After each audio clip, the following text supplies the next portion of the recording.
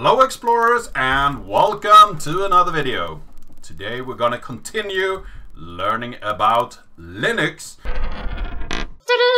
Now we need to install another programming language, and what's next? It's Python. We have built it before. Now we need to build it for the system that we are going to run. So this is the real Python build we're gonna do, and we need to configure it with some flags. USR as usual. The directory we will enable shared, so that's the same as disable static. We will create shared libraries. We will use the system expat and the system FFI libraries that we have built, and we'll with ensure pip yes, and that stands for building pip and system tool packaging programs. Yeah, so pip is the Python program that you use to install packages, Python packages in your system. So it's a package manager for Python. So that's very useful to have. So let's configure this, and hopefully that will not take that much time. We don't have any tests to run for Python. We just need to make it, and it will take one SBU to run. So when this configuration step is done, I will type make and run that, and I'll get back to you when it actually is built. And we are back. So we have made Python. We need to run make install to install it into our system.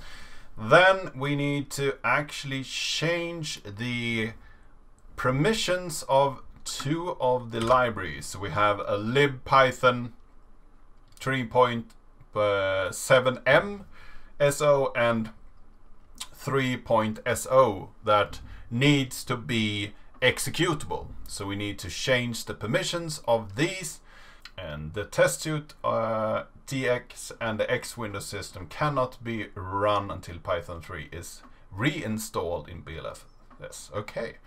So that's something that we need to do later, but just for using it in our first environment here, we just need to install these. It actually compiles a lot of things when you run make install. That's interesting, but it's a lot of Python scripts that are compiled, not the actual Python language that is already compiled. So let's see here if it's done. Perhaps after this step here it will create some links. It created a setup tool and collecting pip. So now when it has installed these, we need to change the permission of these two libraries that I talked about, so they are executable. And then we need to run install for adding the documentation like that, and then we can actually unpack this documentation, but it's not in that directory, it's 2 down. So we will tar strip components, no same owner, no same permissions, into that directory for this documentation. So the no same owner, no same permission ensures that the install files have the correct ownership and permissions. Without these options, tar will install the package files with upstream creators values. So this will strip down all the permissions in the tar file and set the system permissions for that directory. So let's unpack the documentation. Now we have it there. So we will get Python 3 in this, and we also have some other Python related programs that we installed. So let's go on with another compiler thing. So this is a build system, and it's called Ninja. So a build system is something that will use the compiler and a lot of scripts in order to create programs. CMake, make are such systems. This Ninja is another one. So it's focused on speed. And first off, we need to set the number of jobs to 4. So we will use 4 processes, I guess. And then we can, if desired, add the capability to use the environment variable Ninja jobs by running. So this is what we do to actually activate that environment variable that we set there, number of jobs, and it will add that into the Ninja CC file. And to build Ninja, we use Python to bootstrap the configure. So we run that. This is a small file, small system, so it only will take 0.2 SPUs. And the bootstrap parameter focuses Ninja to rebuild itself for the current system. So that's why we are using bootstrap. So let's see here. Bootstrapping Ninja should not take that much time. So now we have built Ninja, and to run the test results, we will run this configure script again. And when that's done, we will run Ninja with the Ninja test, and that will build the Ninja test file or Ninja test executable. And then we can run that executable with a gtest parameter in order to check that it actually built a valid program. So that's an interesting little way of testing this. And it tested it really fast and it passed. So let's install Ninja into the USR bin directory. And we need to install a script for bash completion. And bash completion is that stuff that Ninja knows about. So Ninja can have different commands or different ways of actually calling Ninja. That this bash completion added value is that it knows what Ninja can do. So if you're in your shell with bash, you added the different logics for Ninja. So when you run Ninja and just type tab, it will actually give you some suggestions on different commands you can run. So bash completions are really good. And you can also install completions for the, that's what's the bash again. Let's see here, for the ZH compilation. So that's for a different one. ZH is not something that we have installed or used, but we can do. It's another one of those. So let's go for the next package. This is the meson. And what's meson? It's an open source build system meant to be both extremely fast and, even more importantly, as user friendly as possible. So it's very like the Ninja package, just another one of those. So we will build compile meson with the following command, and then we need to run this command to install it. It will install it into the destination folder, and then we need to copy that from the destination folder into / so it will actually be moving everything over there, the meson USR bin. So that's what we did there. We have the meson highly productivity build system, a tool for configuring meson builds, and so on. I haven't used meson, and I haven't really used Ninja either, but I think I will try to use them in the future and figure out how to run Ninja and what's the benefits are by either choosing make, CMake, meson, or Ninja.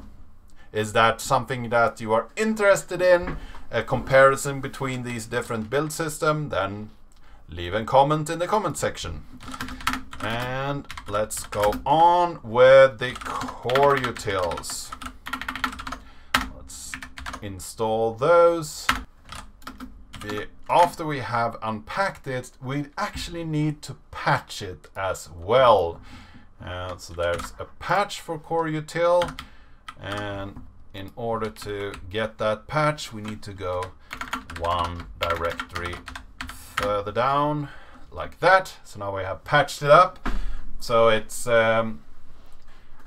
requires it to recognize character boundaries correctly in the multiple locales. It didn't really use the Unicode system correctly, so that's what this patch is fixing. We also need to suppress a text which can loop forever on some machines. So that lock test, we will remove that. Now we will run the auto reconf FIV in order to prepare the build system. And as we talked about earlier, auto reconf will run all these different tools, AC local and auto make and so on, in order to prepare the system for a build and create the actual configuration script that we will need to use later. So we see here that it ran AC local. Now it's running the AC config script. It's running AC auto config with the force flag in order to prepare that. Then auto header and so on. So the Coreutils package contains utils for showing and setting the basic system characteristics. So what kind of things can that be? We have the base name for which removes the path of a file and gives you the actual just a file name. So you remove the path.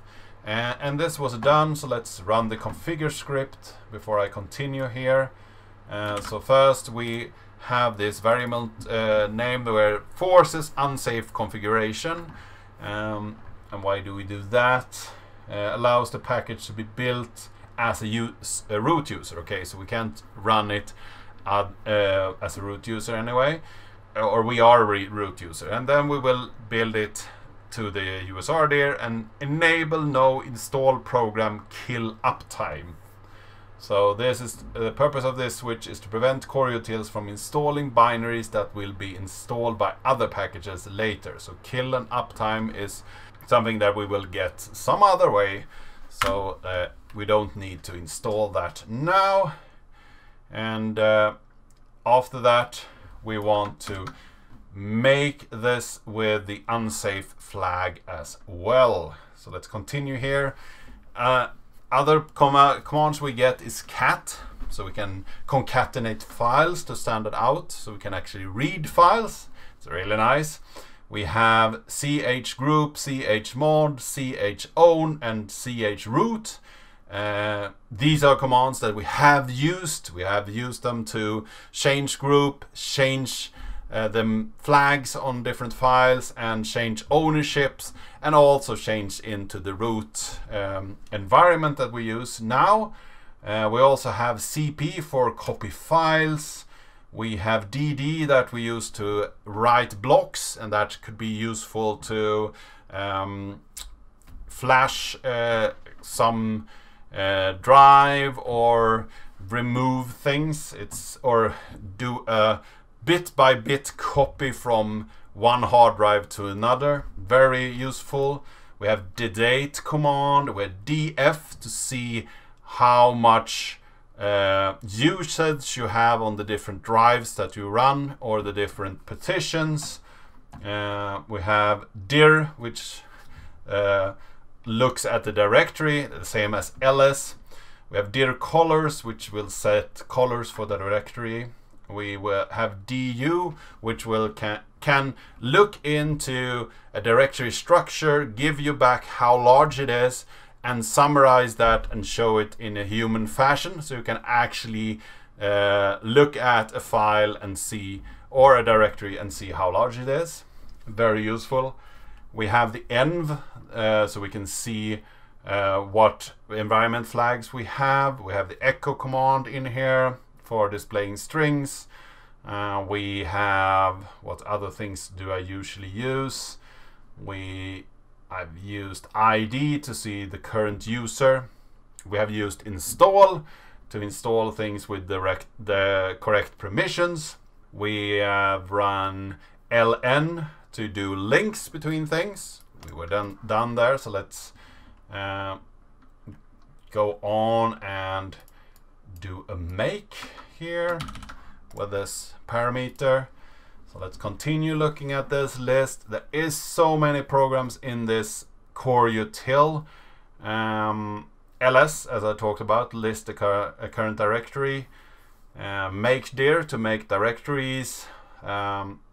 Make node and make FIFO. We have used that in this tutorial as well. Make temp to make temporary files in a secure manner. Move mv. Nice, it will actually run a command.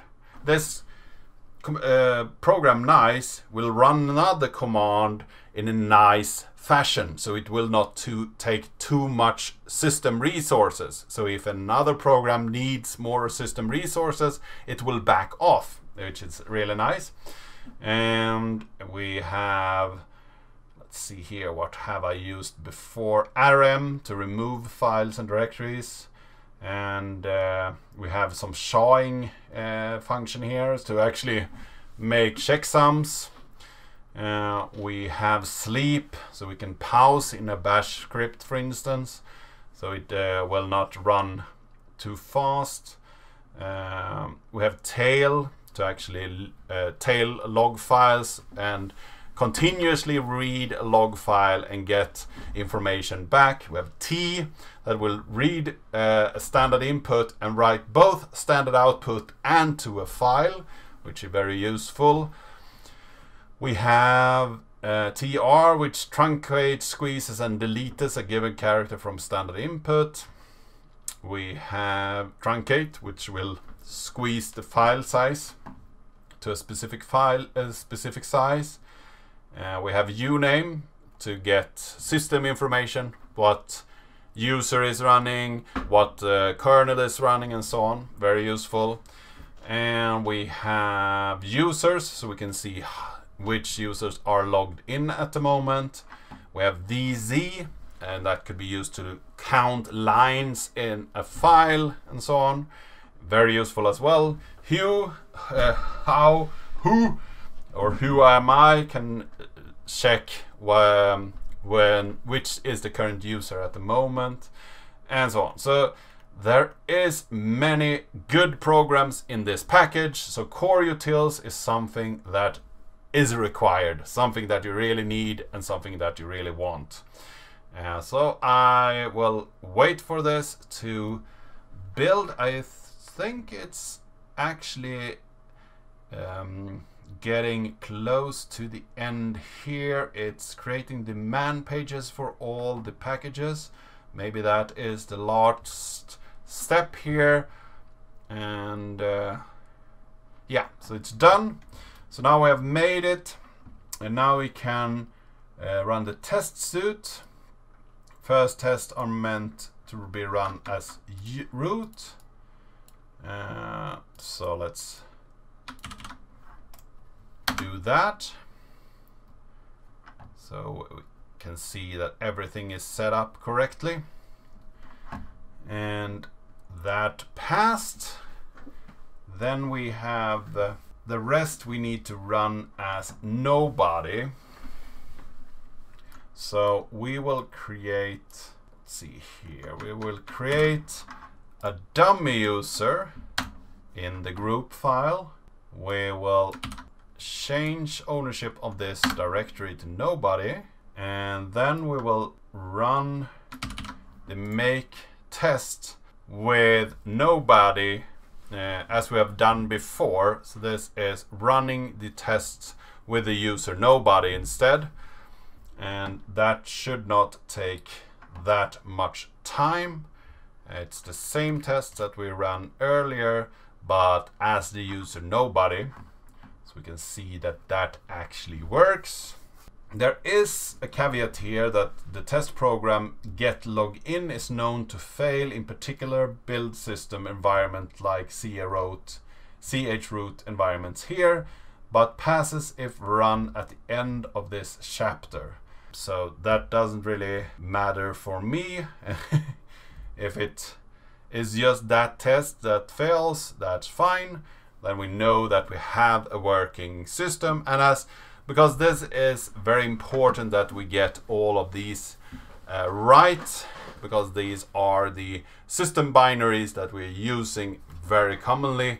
I think it's important to run these tests, but if there is a known test to fail, then we know that, so we can accept that test.